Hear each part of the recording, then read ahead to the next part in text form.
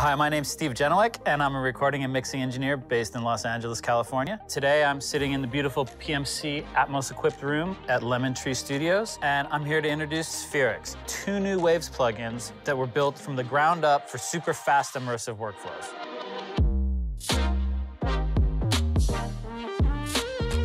So I've been living in this Atmos world for the last few years, and now more and more people are coming into the world with me, and that's really exciting. I believe immersive audio is the future, whether we're talking about music, movies, video games. These formats are here to stay. And up until now, we haven't had a lot of plugins that were built specifically for mixing and immersive. We were taking plugins and linking them together and trying to, make them work efficiently. It just wasn't quick. It wasn't really intuitive. With these new plugins, everything's right in front of you. We've got this great metering across all our channels set right in front of us. I can see my inputs, I can see the outputs. I can select which channel I'm working on by clicking on the meter or by clicking on the little speaker icons here in the bottom corner, which is kind of fun. I've got my quick access knobs, so I can very quickly change parameters across all my channels. Spherix has given us control links. With control linking, I can group the parameters of certain areas of my mix, but the compressor is still working in multi-mono mode. Because I can tweak a parameter on one area very quickly and then move on to the next thing.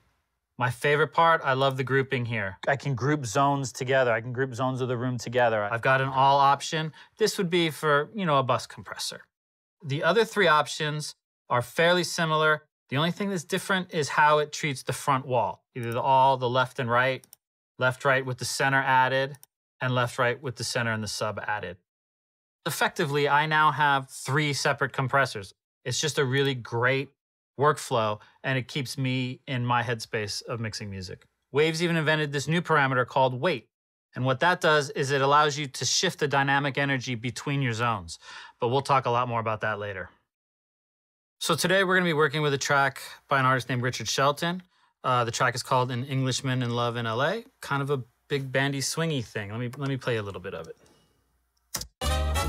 I'm an Englishman in love in LA.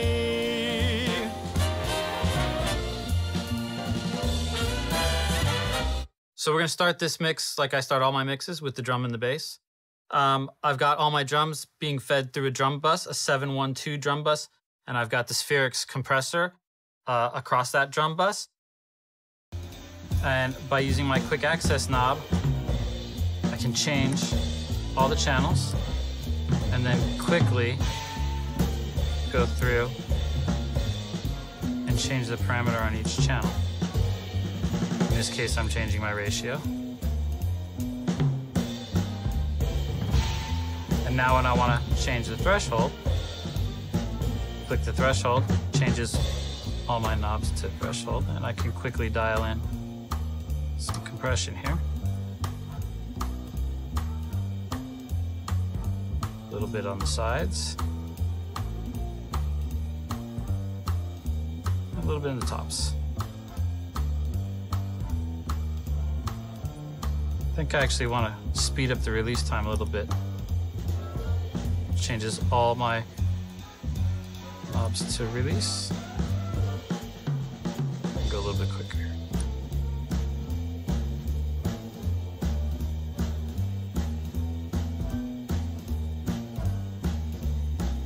So now for the fun part. So there is a faster way to do this, and I think a better, more efficient way to do this, and that's by using these channel groups. I've got 4 options of channel grouping. I've got an all option, which is what it says it is. Everything's linked together. This would be for, a bus compressor.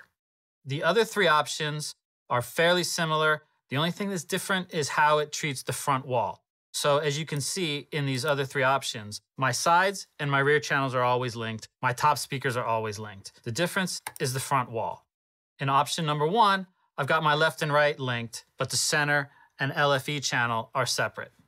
In the second option, the left, center, and right are linked, and my LFE is still separate. And in the third option, the entire front wall, left, center, right, and the LFE channel are all linked together.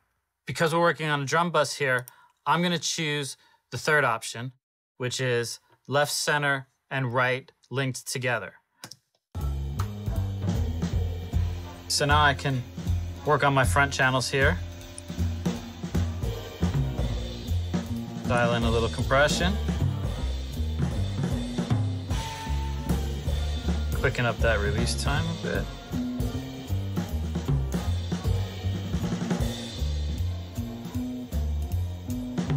Same thing on my sides and the rears.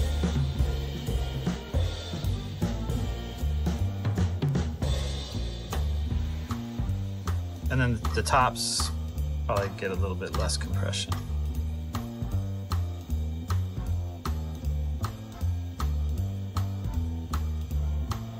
See, with that cross stick, I don't barely want to hit it. But when the drums kick back in, I'll have my compression.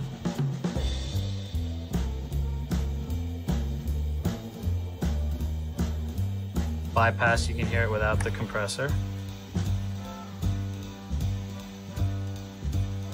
And now with it, the big ending is coming here.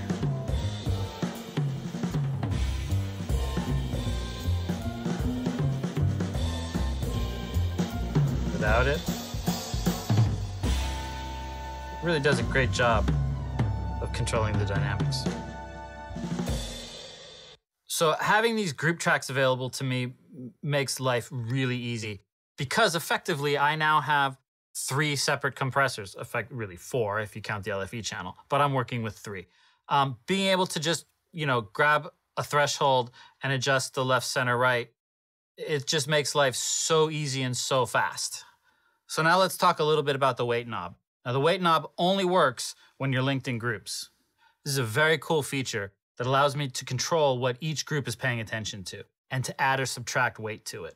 As you move the knob to the right, the compressor reacts to all the other channels, just like a bus. As you move the knob to the left, the channels act more like a multi-mono compressor. So I've loosened up the weight in the front, so the center channel is not compressing as much when that snare hits. And on my rears, on my height channels, I've actually added some weight so that as the snare hits in the front, my ceiling speakers are compressing a little bit more. Just holds everything together a little bit better. So what the weight knob is doing is it's giving me control over the full spectrum of how this compressor is working. So I can control exactly how I want the group to react. So now we're gonna look at the Spherix limiter.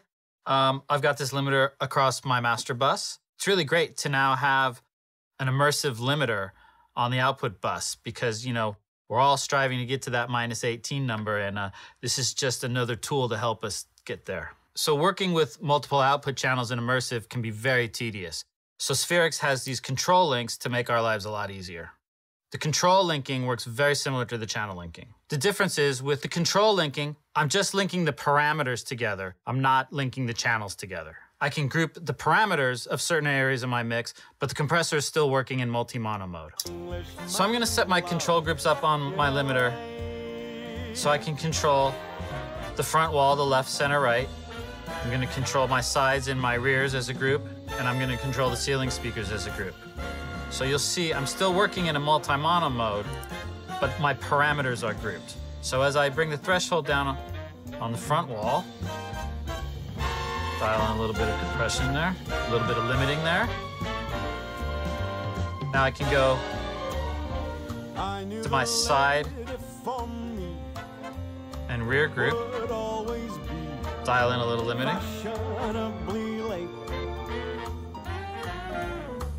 There we go. Same thing for the ceilings. See a little limiting. Love you more and more. Bring the volume down a little bit here. I was a coward who ran out of words. Now I'm drinking dry martinis and they're shaken, not stirred. So this really helps to speed up my workflow because I can tweak a parameter on one area very quickly and then move on to the next thing. So there you have it, the Spherix plugins. Having tools that were built for the format has been great. I love it. They're really intuitive. There's no more, you know, kludging stuff together to make it work. It's just, it keeps me in the music, which is what I want in my workflow.